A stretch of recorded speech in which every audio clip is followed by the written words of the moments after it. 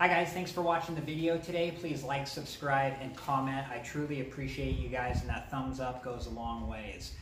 So what we're doing on the Donkey Kongs today, the light actually went out on this one the other day. And you'll notice that both of these lights are not the original. In this one, the original long cord, they spliced about halfway down when they replaced it with this. So I'm not really happy with that, and so I went ahead and ordered a new one there. And then I was able to find an original off the club forums from a member on there, so I was happy to get one of these. And then I got a new bulb and starter from Mike's Arcade.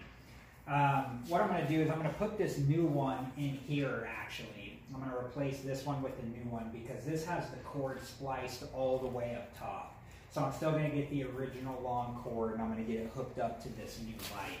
Then I'm going to take the original one that I got off the club forums, and I'm going to get it in here, and we're going to get the starter replaced and the bulb in. And then hopefully we have two working lights at the end of this.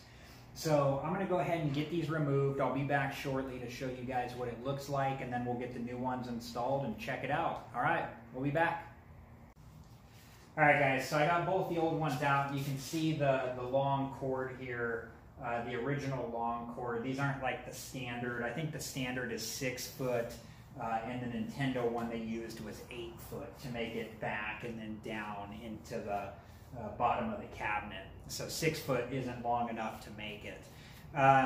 So this was the one that I pulled out of here, and you can see that they spliced it, and they did a good job, but I just don't really like it. I'd rather it be spliced up front here like this one. So we got them out. Next step is hooking the new ones up. So we'll be back shortly once we get those in and show you guys. All right, we'll be right back. All right, guys, I got them both in. This one lit right up. There's the new starter right there. It just twists right in. Got the new bulb and starter from Mike's Arcade. That's the original look. I'm going to get the Marquee back on there shortly. If you can hear on this one, too, there's a good hum. You know, which I'm going to work on getting that fixed next. That hum is most likely that piece right there, the sound amplifier. I'm going to take it out and check the caps on it. Look at getting that fixed, because that hum is pretty loud on this one. On the other one, it's not so bad. It's there, but it's light. And then here's the other one. I got that all plugged in, got the cord hooked up. Everything's, oh, there it goes.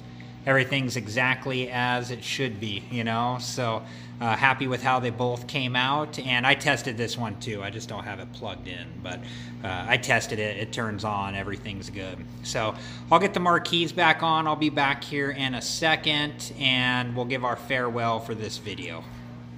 Alright guys, well thanks for watching. They both came out great. This is the original, this is the one I got off Amazon. They both came out awesome. So pretty much that's all that's left to do. Is I'm not going to do a cap kit on this one. It looks, the monitor looks phenomenal.